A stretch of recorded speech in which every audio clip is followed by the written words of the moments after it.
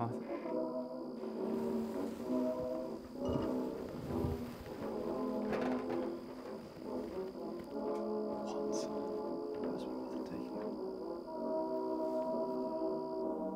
Well, I guess. Still, we need to tidy up. She made the arrangements yet? Do I look like a bloody secretary? Alright, fine. My apologies. I go see her. Mother. Oh, my boy. My son. What will we do? I'm gonna... It's alright. What will we do? It's alright.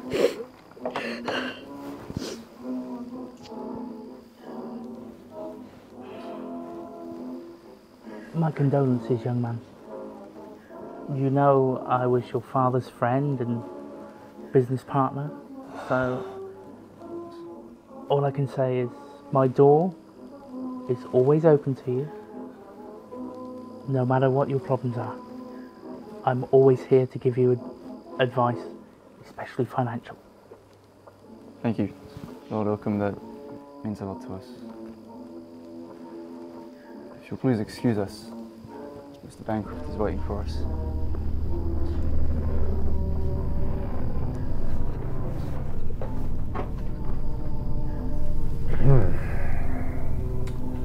And now we come to the codicil. I beg your pardon? Lord Stirling added a codicil to his will shortly before his passing. I shall read it to you in its entirety. My darling Cassandra, were it not for my unfortunate passing, I would never have wished for you to read this letter. Regretfully, I must now cast light on a shameful indiscretion of my youth that has developed into something of a millstone around my neck.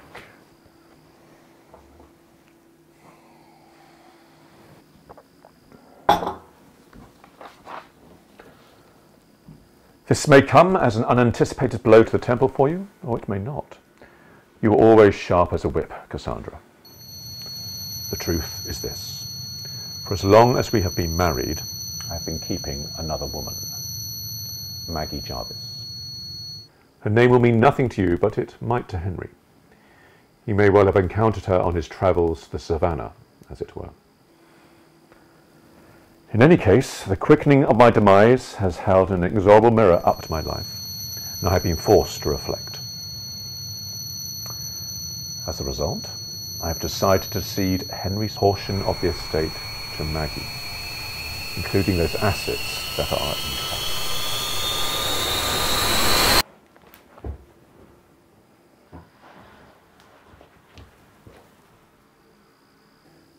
Shall I go on?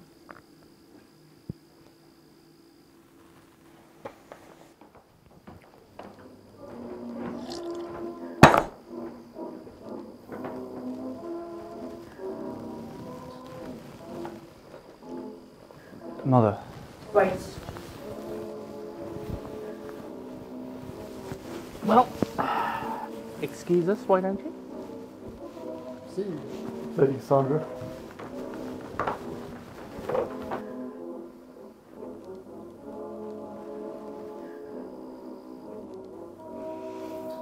So what did the rest of it say? Around 1,200 different permutations of I'm sorry. I mean, how about you? Did you know her? Don't be so obtuse. It's not who she was, it's what she was.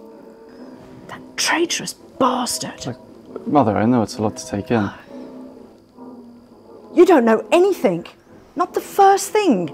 Henry, your father has stabbed you in the back, rifled through your pockets, and taken everything that is yours by birthright and given it to that common whore. The fact that she is his mistress is frankly immaterial. To betray one's wife is inevitable.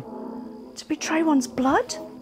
Absolutely unforgivable. Well, Bancroft said we could fight it. And we will. But first we have to find her. You still have your safari bursary? Yeah, most of it. And now it's all I've got.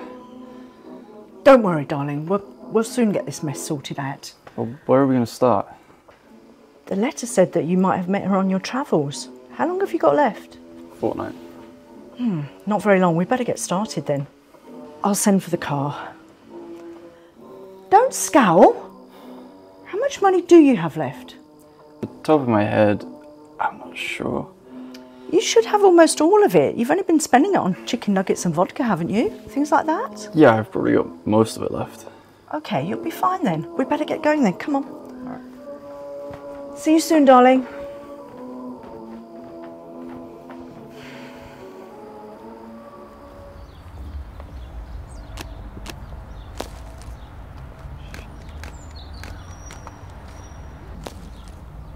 Henry, my boy, everything all right?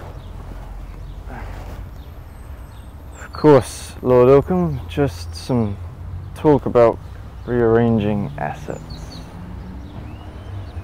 That's good to hear.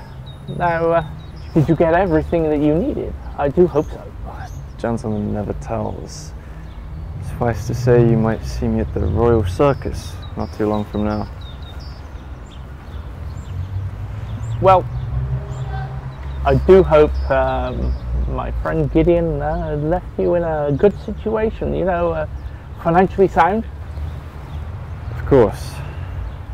If you please excuse me, there are some things I must attend to. Before you go, I'd just like to take this opportunity to offer you a junior position. You know, if you need the help, look, it's entirely up to you. I really do have somewhere to be, Lord Oakham. Please excuse me. Look, Henry, this job offer is not going to be open for long, you know.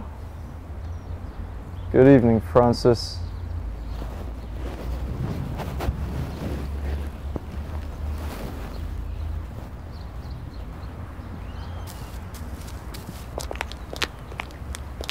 Going so soon, Sterling? Yes, unfortunately got to go back to the jungle. Many sights to see and all that. How has it been? Living with the great unwashed. Enlightening.